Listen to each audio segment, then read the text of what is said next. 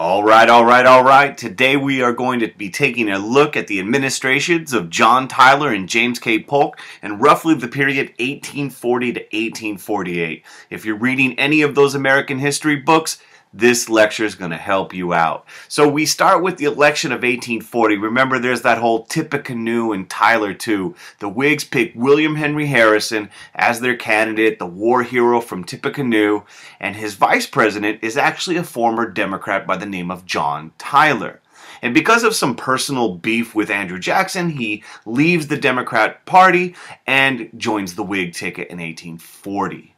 They win, got a cool slogan, Tippecanoe and Tyler too, and unfortunately for your homeboy William Henry Harrison, after 32 days in office, he dies, gives a super long inaugural address, and just dies, shortest term president ever. Now the problem is, William Henry Harrison is now dead, the first president to die while in office, 1841, and the Whig Party starts having beef with the new president, John Tyler. So the vice president becomes president, but he holds many Democrat beliefs. He's a Jacksonian at heart, state rights kind of guy. And he starts causing all sorts of problems for the Whig Party because he blocks some of their goals. For example, he vetoes a bill to re-up the national bank. He puts a bill in place to end the independent treasury system. And the Whig Party, especially people like Henry Clay and Daniel Webster, are all angry. His entire cabinet resigns. Now Tyler, a man without kind of a party, the Whigs don't want him, the Democrats don't want him, he tries to build a following by annexing Texas. Remember, Andrew Jackson had recognized the Lone Star Republic. Martin Van Buren, though, and Jackson were not interested in bringing up that controversy of trying to annex Texas. Tyler does. It is defeated by Whigs in Congress. They don't want any more slave states added to the Union. So in 1844, Tyler basically is out. No one wants him. The dark horse candidate is James K. Polk. He comes out of nowhere. He's running against the political veteran Henry Clay under the Whig Party, and Polk wins. Now Polk, one of the issues he brings up in the election is the annexation of Texas. He wants to do it, and it's going to happen in 1845. Now here's what goes down. Polk wants to annex Texas, talks about it during the campaign as a goal that would benefit the entire nation, but it's actually lame duck President John Tyler who submits a treaty just as he's about to leave office. And he does this by a joint resolution, because under a joint resolution through Congress, you only need a majority, not the 2/3 approval of the Senate, which is the normal route that most annexation treaties take. So Tyler annexes Texas just before Polk takes office, but Polk has some goals of his own. One, he wants to lower the tariff. He's a Democrat. The Whigs kind of favor the higher tariffs. He's also from the South. He wants to lower that bad boy. Two, a big thing, manifest destiny, national expansion.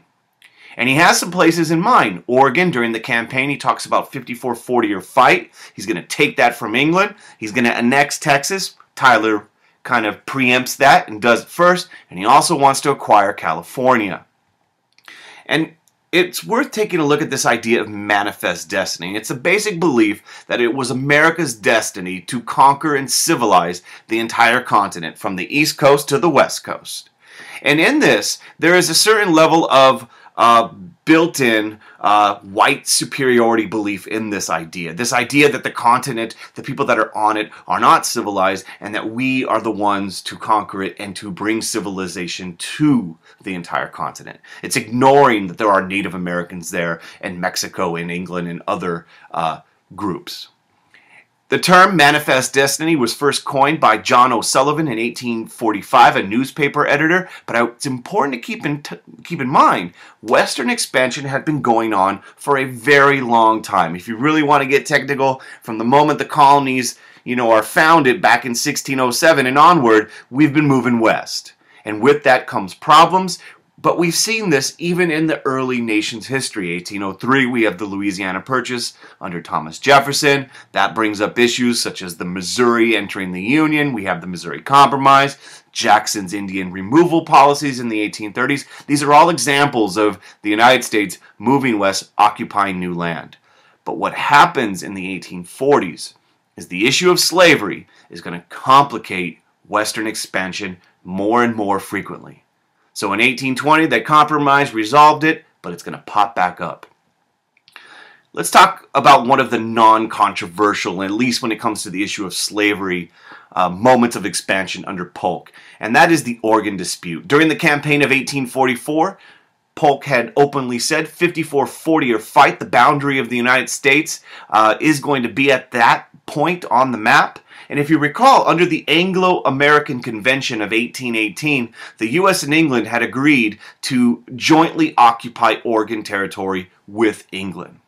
Now, what ends up happening is more and more Americans are coming into the area along the Oregon Trail. They're making that over a 2,000-mile journey, and it's a major issue in the election of 1844. Polk's laying it out there. We're going to get this territory. Well, there is no fight. There is no 54-40 because under the Oregon Treaty of 1846, England agrees to give up its claim to that territory, and the boundary between the United States and Canada will be the 49th parallel you see on the map. Now, England does agree to do this because partly they are guaranteed fishing rights in Vancouver Island. So there is a peaceful resolution to this dispute. However, there won't be one with our beef with Mexico.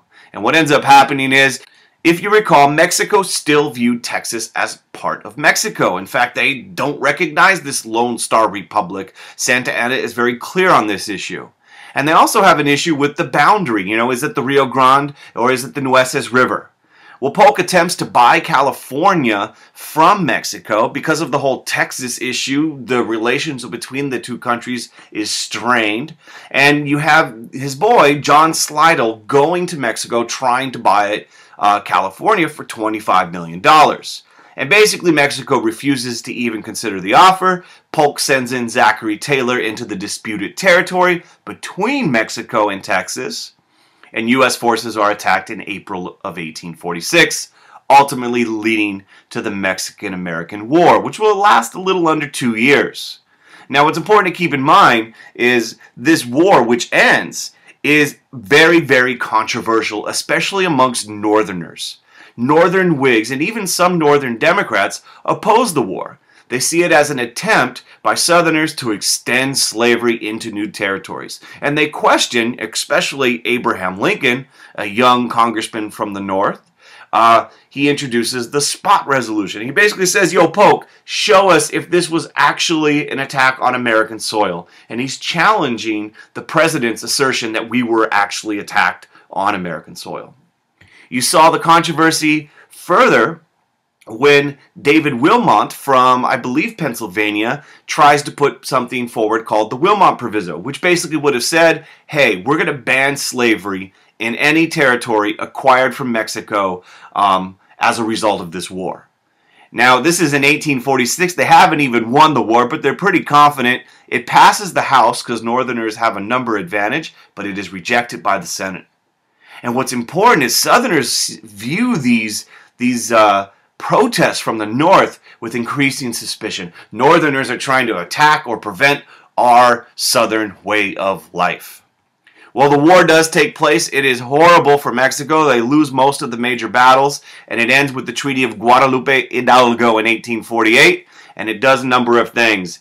Basically, the United States territory increases by 1/3. The United States is given California, New Mexico, and the rest of the Southwest, which includes places like Arizona, Utah, Nevada, and so on.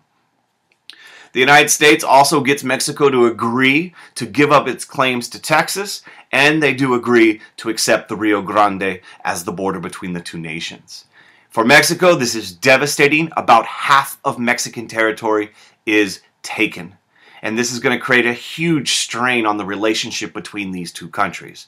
And more importantly than that, for APUSH, is this is going to create new problems, because as these new territories are added to the Union, it's going to force the issue of slavery back into the center of national politics.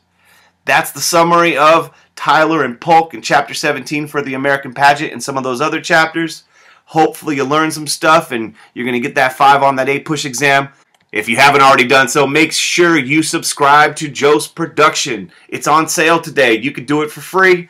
And if it helped you out, the video at all, click like and post a comment. Say, thanks, brah. Thanks, man. Appreciate it. And you all have a wonderful day. Peace.